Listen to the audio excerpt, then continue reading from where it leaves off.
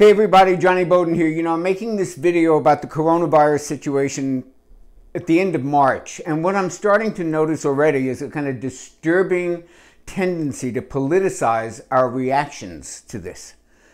Some of us think we're making too much of a big deal over it. And others think we're not taking this seriously enough. And it's becoming another area that's dividing us, so that it becomes almost a political position how scared you are and how much preparation you're taking. I do not even want to venture into that particular minefield. What I think we can all agree on, no matter where we are on the spectrum of fear and preparation, we can all agree that we all feel more anxiety and stress now today than we did a couple of months ago before this all hit. So if you were a low stress person a couple of months ago, you're probably a little higher today. And if you were already a kind of nervous, high stress, anxiety kind of person, you're probably going through the roof today. Because these circumstances demanded and they created. And that's what I want to talk to you about today. Because while we're doing all we can to protect our bodies from the possible dangers of this virus, we need to also pay attention to what our reaction is doing to our souls. These are circumstances in which it's making it even easier to disconnect than it already was with social media and with digital devices.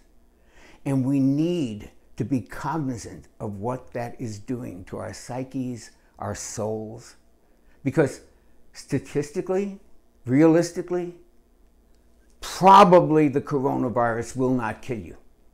But stress and anxiety, unmitigated chronic stress and anxiety will. Or if they won't kill you directly, they will contribute to your demise in a multitude of ways. So what I'm asking is that we be cognizant of the disruptions that this is having on our social life. And that we make every effort to pay attention to that, to manage that stress, and to find ways to continue to connect and to be who we really are and to maintain those things that matter to us. And to do all we can so that when we come out of this, we will be whole and complete people, because how we go through this is going to determine the kind of people we are when we come out of this. There are a lot of things about this situation that feed into some of the worst tendencies in American life. Polarization, us against them, the enemy is out there.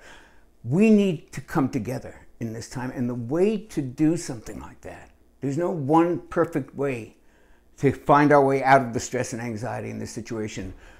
But the one universal here is that we have to find the opportunity in this challenge. It's a challenge. It's one that we didn't expect, but challenges come down the pike all the time. Every one of you has experienced them in your personal life. And yes, this is a bigger one because we all feel it together. But we have to have the resources and build those resources alone and together so that we will come out of this okay. And I just know in my heart and soul, this will be behind us one day.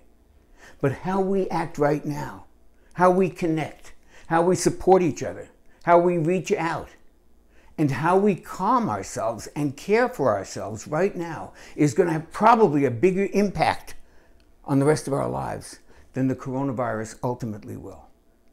So find the opportunity in the challenge. It exists. It's there. I saw it in 9/11. I saw it in the HIV outbreak. There are opportunities. Find them.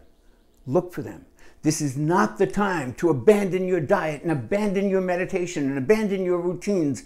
It's a time to find other ways to center yourself and take care of yourself in a way that you will survive this.